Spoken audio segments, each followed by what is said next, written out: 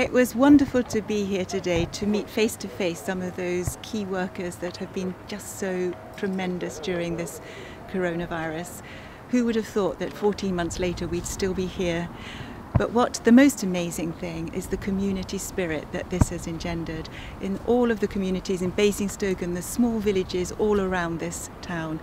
It's brought people together.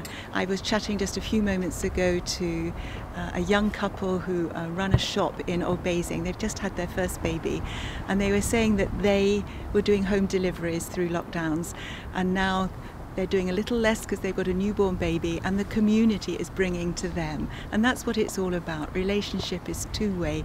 We give and we receive. And that is all about taking the light of Jesus into the community. And it's been wonderful to witness. And a joy to be here today to say thank you to all those special people that have made such a massive contribution with using the gifts and the ways that they've been able to.